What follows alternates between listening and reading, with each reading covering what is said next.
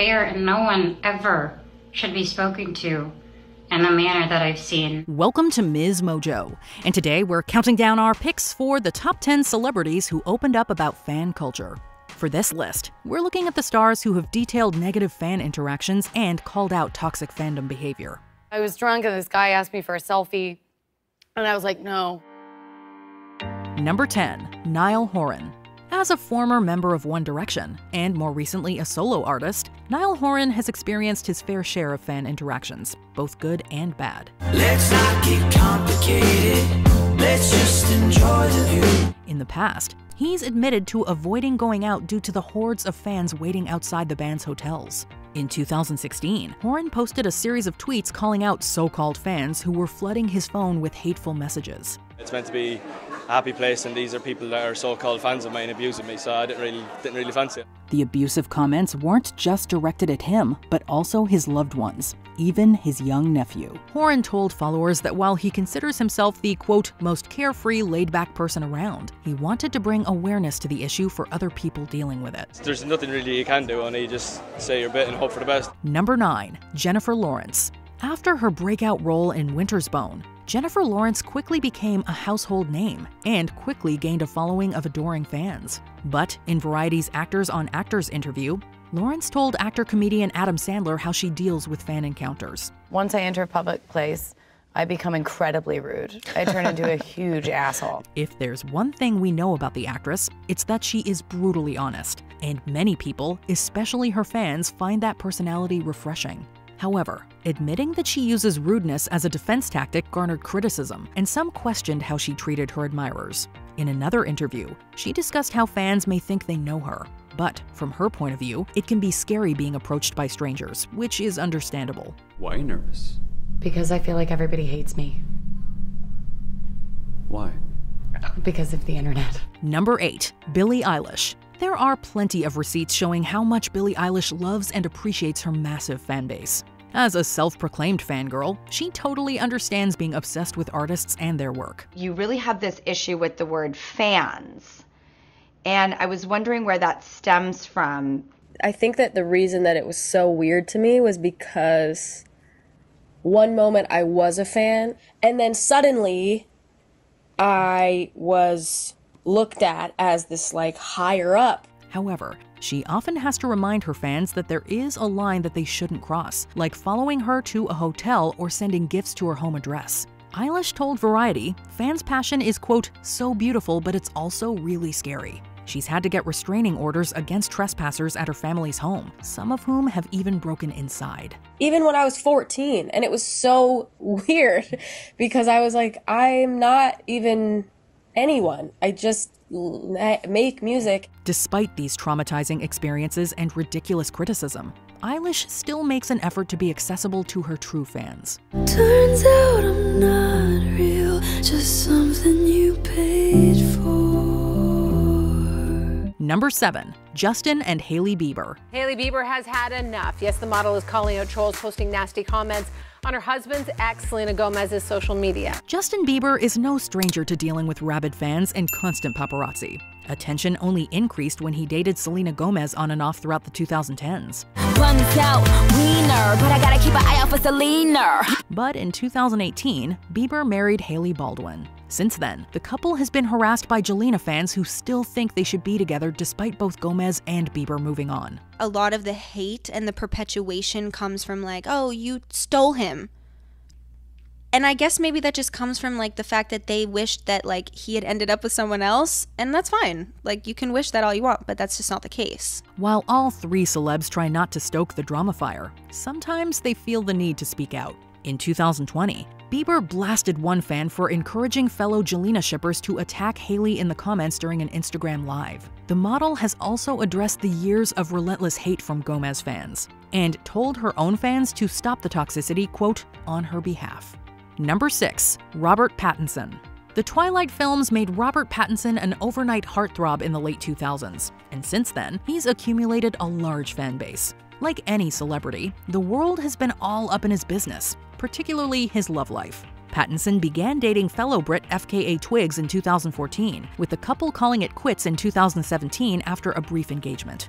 he was their white Prince Charming, and I think they considered that he should definitely be with somebody white and blonde and not me. During this time, the talented singer-songwriter, who is of Jamaican and Spanish descent, was relentlessly bombarded online with racist comments and messages. In past interviews, Pattinson seemingly found fan culture amusing and strange. I think it's just professional trolls. Well, not like professional trolls, but it's just people, they get so addicted to kind of just wanting to cause hurt and pain on someone. However, the horrific racism and harassment his partner faced left him rightfully angry and disgusted. In an interview on The Howard Stern Show, he likened the commenters to, quote, professional trolls. It's a faceless enemy. Number 5, Eric Kripke and Erin Moriarty. Never show your strengths to a boy you like. Despite Prime's The Boys being a huge hit, the cast and creators of the dark superhero series have dealt with harsh criticism from fans. In 2020, Season 2 was review-bombed by disgruntled fans because they didn't like its new weekly episode rollout schedule. Showrunner Eric Kripke addressed the baffling reaction, telling The Wrap that it was a, quote, creative choice, and that he didn't understand why a fan would, quote, harm something you love because you're disappointed. Hi trolls. 1, this is literally the opposite of the show's message. 2, you're causing pain to real people with real feelings. 2 years later, Kripke denounced the online trolls claiming to be fans after Starlight actress Erin Moriarty opened up about the hurtful hypercriticism of her appearance. You don't like that? Doesn't work for you? In March 2023, Carl Urban, who stars as Billy Butcher, tweeted an expletive-laced message to a toxic fan, though the reason was unspecified.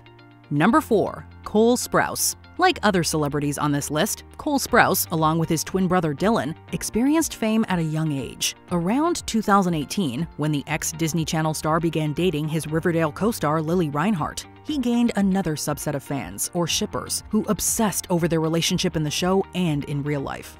The rumors and speculation about his private life never stopped, and while he sees the absurdity of it all, he understandably grows tired of the, quote, insanity and fanaticism. Is that just a consequence of an incredible love? Or is that what fanaticism looks like? Perhaps because those lines were blurred to our audience. It's hard to break those things up, even when life moves on. After Sprouse and Reinhart split, he apparently received death threats and what he described as, quote, really nasty, honestly criminal stuff. I get a lot of stuff sent to my house or my loved ones' houses. Death threats, really nasty, honestly criminal stuff. Number 3, Simon Pegg. Actor, writer, and professional nerd Simon Pegg knows a thing or two about fandoms. I find the Star Trek fans have always been very, very inclusive. During an interview with SiriusXM, he revealed he found the most toxic fandom to be Star Wars. To be honest, and as someone who kind of was, kicked off about the prequels when they came out, the Star Wars fan base really seems to be the most kind of toxic at the moment. He also acknowledged and apologized for his past behavior as a fan. When Kelly Marie Tran starred in 2017's The Last Jedi, she ended up leaving social media due to the barrage of sexist and racist messages. And she isn't the only actor to be harassed by the dark corners of the Star Wars fandom. In 2022, actress Moses Ingram joined the cast of Obi-Wan Kenobi, and her co-star Ewan McGregor called out the fans flooding her DMs with hateful messages. I just want to say, as the leading actor in the series, as the executive producer on the series, that we stand with Moses. Disney showed their support as well, and even had some words for the trolls. Number 2, Lily Reinhart. Since being catapulted into the spotlight as Betty Cooper on Riverdale, actress Lily Reinhart has called out several instances of toxic fans and their entitled behavior. It's kind of sad that people felt the need to just make my weight a topic of conversation. Yeah.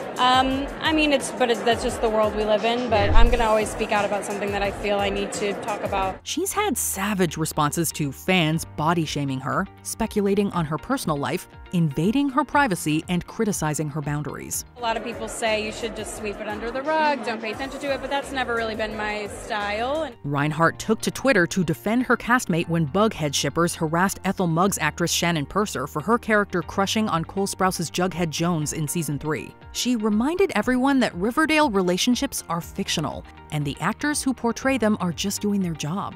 In 2019, Reinhart condemned the Game of Thrones fandom, demanding a rewrite of the infamously divisive series finale, saying, quote, TV shows are not fan service. Well, she's not wrong. I'm not trying to look perfect. I'm not trying to show off all of this glamorous You know, my life in general is not extremely glamorous. Before we unveil our top pick, here are some honorable mentions. Finn Wolfhard. The then teenager was already getting disrespect for having boundaries, and from adults no less. And it was a couple, and I got to, right when I got to my door, they were just like, "Can we take a picture with you?" And I was like, "No, guys, I'm sorry. You followed me back to my house." Pete Davidson. The SNL alum faced criticism from Ariana Grande's fan base, prompting a post about the seriousness of mental health issues. Davidson going on to say, "I'm trying to understand how when something happens to a guy, the whole entire world just trashes him without any facts or frame of reference." Demi Lovato. The singer called out her Lovatics for sending death threats to comedian Kathy Griffin.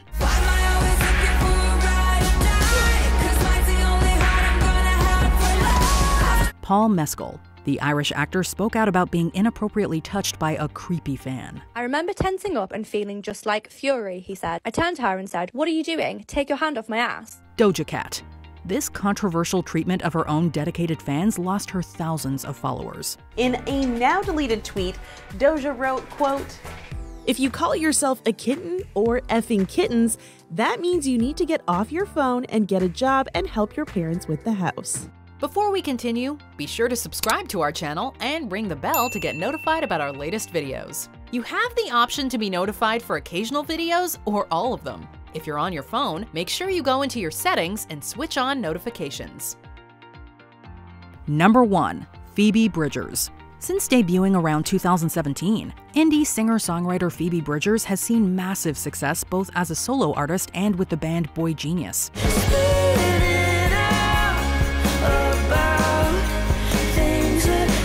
And as we know, with success comes an overwhelming amount of attention. In a 2023 interview, Bridgers and bandmates Julian Baker and Lucy Dacus condemned the type of fans who invade personal space, saying their behavior feels dehumanizing. Bridgers recounted when she was approached/chased at the airport after her father died. If you're a kid and the internet somehow taught you that that's an okay thing to do, then of course I hate capitalism and everything that led you to believe that it's okay to do that. She also touched on the problem with modern stan culture, citing capitalism as a possible influence.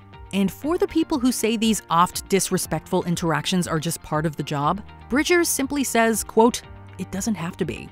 And we would have to agree.